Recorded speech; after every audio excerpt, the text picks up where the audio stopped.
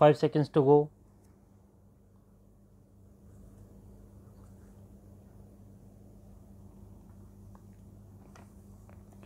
Start.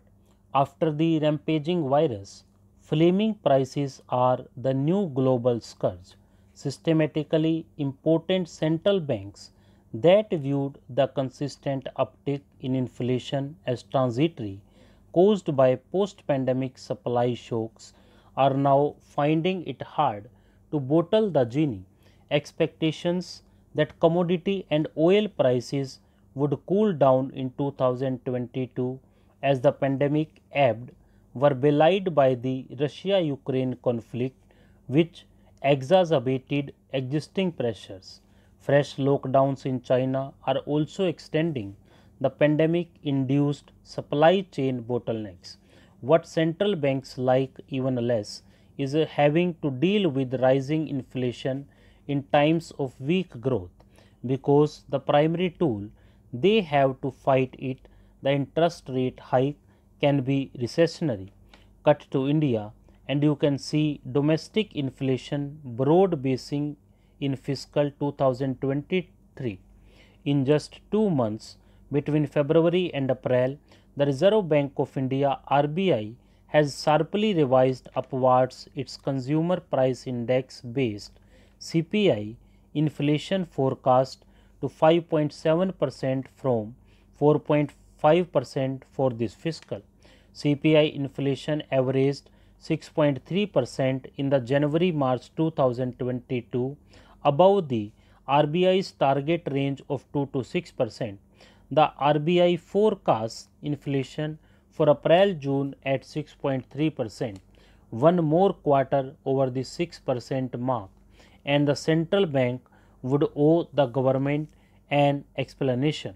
But India's inflation, unlike in advanced countries where sizable fiscal stimulus also contributed to the heating up of prices, has been largely imported via exogenous supply shocks. Pertinently, private consumption demand continues to be the weakest link in gross domestic product (GDP) growth so far. What is noteworthy though is that the drivers of inflation are morphing. In fiscal 2021, inflationary pressures came largely from food and to some extent core, which excludes fuel and food. Back then, fuel inflation was quite benign. In fiscal 2022, crude prices hardened to emerge as the new driver.